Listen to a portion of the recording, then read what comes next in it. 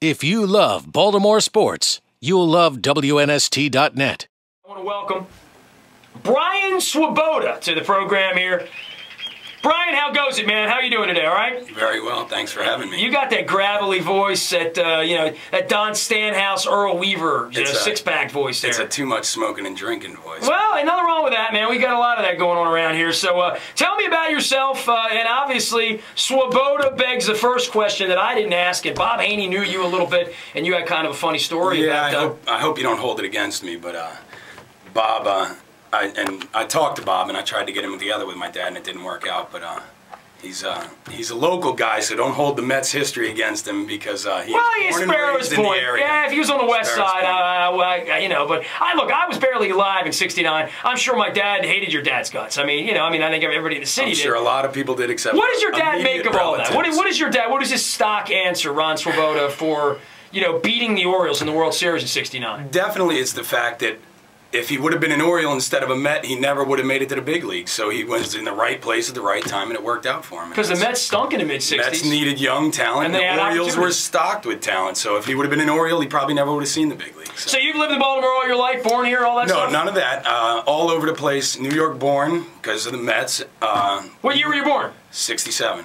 Okay, so you were a puppy when your dad won a championship. No memories of the World Series whatsoever except for film. Okay. Which you had back then, film, not video.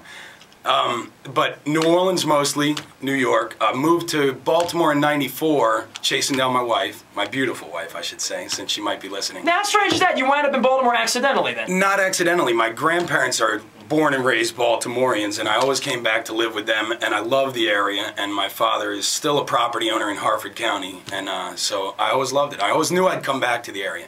Been an Orioles fan my whole life. All right. So, well, then how did that happen? And he never held that against me, because my whole family's Baltimore, and Mets are a team that I like and I follow, but the Orioles are my team. Did your dad still do some old-timer stuff with the Mets? Definitely. They don't do as much old-timer stuff. They just did the big closing of Shea, and I was actually there for that, and that was one of the greatest experiences of my life. I won't ever forget. Well, yeah, that's the way it was for us here. It was red carpet treatment. I felt like, what? This is celebrity living. I loved it. It was great. Nice. Great. Well, Brian is here, and give us your background again on and why you're in our competition and why I heard from you. Entered the competition because I rarely in my life have ever taken a chance to do anything, and you had the competition 2.5 years ago opened up, and one of the things you said was don't even think about it if you're not a local. I wasn't a local. It scared me away.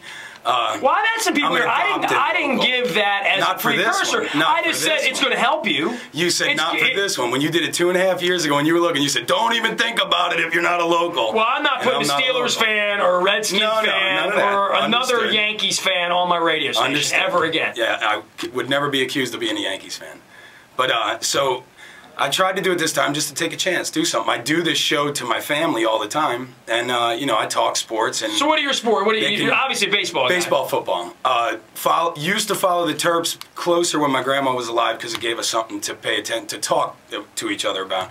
But still follow a bit because my boss is a big Terps fan, and so really baseball, football, a little bit of Terps. All right. Well, Brian Swoboda is here. You live where locally? I live in Stewartstown now with my wife, but we lived in Baltimore before we moved out. All right. Well, you're avoiding the taxes. Just get over the state line and you get it Pennsylvania taxes aren't any treat either. That's a fallacy? Trust me. It's Taxylvania is what we like to call it. It's no good up there either. All right, man. Well, you're going to get your 5 minutes to get on the clock here.